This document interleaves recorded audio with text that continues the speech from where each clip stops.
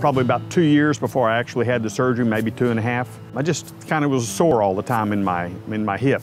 So went to my regular doctor and he says, well, maybe you ought to check with the orthopedic. So a couple of years go by and it's getting worse. So I had started seeing doctors trying to figure out what I wanted to do and who I wanted and how I wanted it done.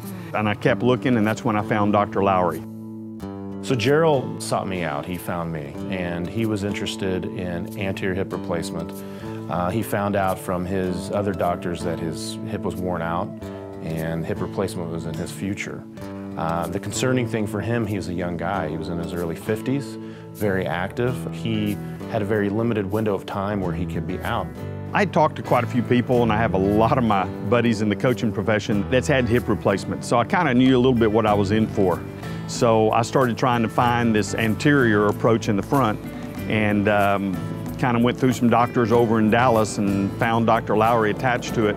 And the recovery process is so much better.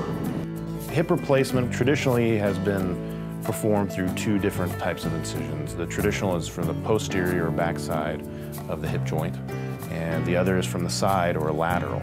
Also, when you remove those muscles, the function that they provide, you have to be careful with the patient. So patients have to have precautions afterwards. And that's where the anterior approach comes in, and it's the benefits that I see. We do the surgery from the front. It's a smaller incision.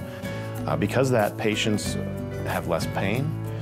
We do not have to restrict their activity or the position of their leg afterwards, and there's less risk of things like dislocation, which can be a potential complication.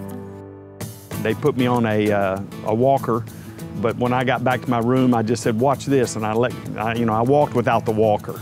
8 weeks later, I was on a bicycle and rode 13 miles. I was in my attic fixing things. I told Dr. Lowry the other day that if he'd have known some of the things I'd done, he probably would have cringed a little bit, but it was almost too simple to be true. His bedside manner is as good as any doctor I've seen for any other reason. He listens, and then he kind of answers your questions. I don't have anything but great things to say about Dr. Lowry. He's made a big difference in my life.